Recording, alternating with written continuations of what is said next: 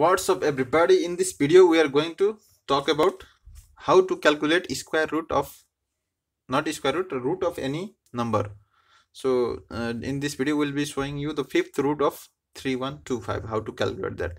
These are the steps and I'm going to show you by following these steps. Okay, so at first you have to type 3125 and then on the root 12 times.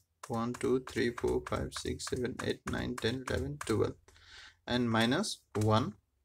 Then you have to divide this by 5, whatever root you want, divide by that, and then plus 1 and into equal to 12 times, into equal to 1 2 3 4 5 6 7 8 9 10 11 12 and the answer comes 5.